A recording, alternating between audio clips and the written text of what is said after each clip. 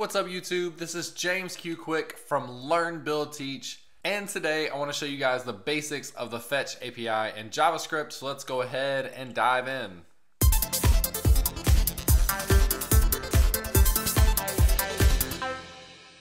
So first of all, the Fetch API, what is it? According to the documentation, it provides an interface for fetching resources. This is basically a mechanism in JavaScript to make HTTP requests. If you call an API, if you call some backend server to do something for you, it's usually over REST and HTTP, and we can use the Fetch API to do this. Now, if you've done JavaScript for several years, you probably are familiar with the XML HTTP request or XHR request. I haven't done a whole lot of these in the past, but it kind of gives you the ability to do HTTP requests as well, but it's a lot more complicated, a lot more convoluted to actually make a basic request. So the Fetch API is kind of the new built-in way to do HTTP requests in JavaScript. Now, there are additional packages outside of built-in JavaScript that you can get to do this. Axios is one. That's not what I'm looking for. Actually, don't want to get into any political debates here. Axios on NPM is actually what I'm looking for. So the Axios package is probably either, I don't know if it's more popular than Fetch or not, but I know both of them are pretty commonly used, and Axios is probably a little more common. This is a third-party package that you can bring into your application and use instead of using the Fetch API. But the Fetch API is actually built into JavaScript, so you don't have to do anything to use it. So using Fetch here, pretty much probably what you would expect. Here's an example here of fetching a list of movies from example.com, which obviously is not real, but would be funny if it was real. So maybe we should give this a try. Maybe you guys at home give it a try and let me know. But basically what you say is you call fetch, you pass it a URL, and by default this is going to do a GET request, and then it returns a promise. So then you can .then get the response, and the response you can then call .json on that response, which also returns a promise. And what the .json does is it takes the body of the response and it converts it to JSON. So by the time you get to the next then clause, you've got your data. You've got your actual response object, which is a JSON object. So that's the basics. And what we're going to do is we're going to use a website called Json Placeholder, and this is actually on their GitHub, so on the docs of how to. And JSON Placeholder is pretty sweet. It has tons of different endpoints that you can hit to test things out. So you can test out your get, post, put, patch, delete, different options, HTTP, HTTPS. You can call it from anywhere. So you can do, if you don't have your backend set up yet, but you just want to kind of make sure that you can call something or get some dummy data back, you can do this. In React, Angular, Vue, Ember, they kind of list these because they're big names, but you can do it from anywhere that you can make an HTTP request. So here's the most basic example, which actually uses the Fetch API. And I'm just going to copy this into this code pin, and the code pin is Fetch API Basics that you guys will have a link to. And I've got 4 different buttons here: fetch, get, post, get async, post async. We'll talk about that in a minute. But to start, I'm just going to paste this in here and show you what happens. So let's actually first, since we're doing a GET request, we can just copy and paste this directly into the browser, and we'll see that it returns us a dummy post. So here's the post with ID 1, and it's returning lorem ipsum, so it's asking if I want to translate. I don't know if Google can translate that, since lorem ipsum is actually just kind of made up, but it gives me the option anyway. And if I go in here and I get post number 2, it's going to update post number 2, but it's still just dummy data, but pretty quick and easy to work with.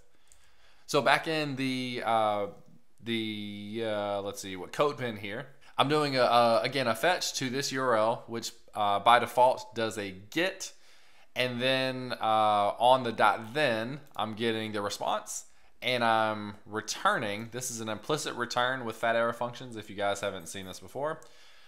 Basically, since we don't have a return statement, and the format in which this is set will implicitly return the response.json, which again is a promise that you then handle here. and then log out that JSON, which is what we're seeing here. So this JSON should match exactly what we saw in the output in the browser. So one thing we also need to take into account is we might fail, right? Our call to this API might fail, and this is where we can add a .catch. This is just pretty standard with promises. Promises either return a good case or a bad case. Good case is handled by .then, bad case is handled by .catch, basically. So in here we would get an error, and then we could console log that error. So to try to do this, I could mess up this URL, and there we get an error, and it's an object. So I could call JSON stringify to get a string version of this. Might show us a little bit more of what the error is. If I can get that third. Oh, just empty object. So it's just an empty error for whatever reason. Let's undo that. So don't forget, when you're doing anything with promises, that you need to handle the error case as well. And then if I go back and actually fix the placeholder here, URL, it's actually going to work fine here. So that is a get. Get is by default, and then you can also have post, where you need to post data to something. So if I look in, actually let's just come back to JSON Placeholder, to creating resources, a post. Here's an example of that I can copy in and show you guys. And so it's basically the same thing. You pass in this URL, and then you got your .then, where you convert your response to JSON, and then your second .then on top of that to log it out. And the difference is you're basically passing in a configuration to fetch. So it's going to look for, it's going to grab the first URL, and if it, or the first parameter, if it doesn't have a second parameter, it's basically going to be an implicit get. Then the second parameter, if you want to do a different type, you can pass in the configuration object, which is from here to here. And on there, we're defining the method as post. Pretty straightforward. The body here, this is a little interesting, and something to note is you need to stringify whatever object you're working with. So fetch wants to send as the body value, the value of the body, just a regular string. And basically on the other end, the whatever server is going to handle that and convert it to a JSON object for the server to work with. So we've got an object where we're passing in, see, the actual object is here, and it's got a title, body, and user ID property, and then we're just stringifying that to be, just to be a string. Then the last part is the headers. We can set the content type and say we're passing in JSON with this encoding. Pretty straightforward. And then the same kind of thing here. We handle the response, we log it out if we need to, and this log, if I get rid of this first one, you should see, if I clear it out and save it, run it again, it'll show just the log from the post, maybe question mark. Dun, dun, dun. Maybe if I make a change, there we go. Just had to get that to trigger a change. So we see the response actually comes back and looks exactly the same. Now I won't go too deep into this, but with fetch you also obviously have access to, let's see if we can get a put. Where is put here? Any put examples? There we go, put. And this is basically going to be the same thing. You're just defining your method as put instead of post. It's pretty straightforward. And the last one is a delete. And I'll have a delete in here. It doesn't look like they actually have a delete example, which is kind of weird. But delete would be the same kind of thing. You specify your method as delete, and then you don't really pass in you could pass in some data in the body of a delete if you wanted to, depending on how your server is handling delete request. So those are the two basic ones, and notice I've got a couple of different buttons on here. Let me remove this, and we'll just look at the functions that I've got. So this fetch get is going to do the same thing that we already saw. So if I click, let's clear the console, click the fetch get, it's going to do that. If I do the fetch post, that's what we just saw as well. So I can do a fetch post. And again, the one thing that's not on here that should be is catch error, and just log that error out so that we have it And that should be on both of these, just for safety, because you never know. So we've got that. And then we've also got, I want to talk a little bit about Async Await. And Async Await is kind of the newest, latest, they call it syntactical sugar on top of regular promises, which allow you to do Async Await, which has been around for a while in other languages. .NET, C# is where I've used it before. And basically what it does is allows me to make this fetch call, and instead of having the .thens, which are kind of ugly and kind of annoying, I can put an await before the fetch and mark this function as async. And basically what this is going to do is going to go through and execute this line of code, then it's going to execute this, and it's going to wait for that response to come back. And then same thing with converting that response to JSON. It's going to wait for that response to come back and put it in the body variable. Instead of returning the promise, it actually returns the value after the promise. So that's all await does, is instead of doing this, where you end up getting your data this way, await will actually just return that data directly to what you get back. So this is kind of the newest way of doing asynchronous requests with promises. And again, Async Await just uses promises in the behind the scenes, so don't think that it's some new mysterious thing. It's just syntactical sugar. It's just a different way of expressing what you're doing.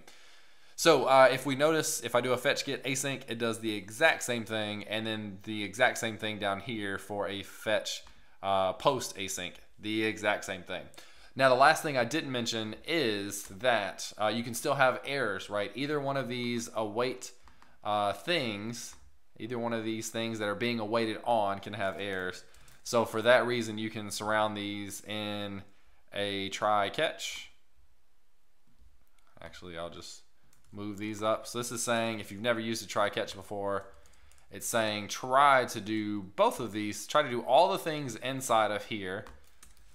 If you get an error, it'll trigger the catch, and then you can console log error. So this will be the same kind of thing. If I mess up this URL and I call the fetch get async, I should see my error being printed out. So this is the exact same thing as what you would have seen with .then, .catch. No big deal. And I'll probably add, oops, not that. Probably add this to the other one as well, just in case there's a problem. So try and then put everything inside of there. All right, so let's just make sure all these work still. Fetch get, fetch post, fetch get async, and fetch post async. And my fetch get async is not working because this should be Json placeholder.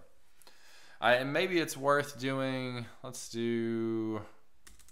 call this fetch get with error, and let's just give it a bad URL. And that's just an example that you guys can have of how this catch is being triggered. And then if we wanted to do the same thing with the async version, copy this so you guys can have it. So we'll do fetch get async with error and remove that, and it should be all good. So that's the basics of the fetch API. Again, this is just a way built into JavaScript. You don't have to do anything extra to get it to make HTTP requests. You would have had older way with XML HTTP requests or XHR requests in the past. Trust me, you don't want to have to do that if you never have. And if you have done it, you know what I'm talking about, because it's pretty, yeah, there's a lot of stuff that goes into it, and it's pretty convoluted, and you don't really want to have to do all that stuff. So did this in combination with the Json Placeholder backend. It just allows us to interact with some dummy data, which is super cool because you'll need this kind of thing pretty often when you're working on getting your project set up before you have your server built. So fetch API basics on CodePen. The link will be in the video. You guys can check it out. Let me know. I'm curious. Are you guys using fetch? Are you using Axios maybe? Are you using XHR requests or something like that? What are you guys doing? How do you handle this situation now? And did this help? Is this something you may try out if you haven't done it before? Are you using Async Await? That would be cool to hear, to see how many people are actually taking advantage of the latest syntactical sugar features in JavaScript. So all in all, that's the fetch API. Those are the basics. Hope you guys enjoyed the video, and I'll see you in the next one. Hey guys, if you enjoyed the video, leave a thumbs up, subscribe to the channel, and you can check out my newsletter on learnbuildteach.com to get updates on the latest content as it comes out. Thanks for watching.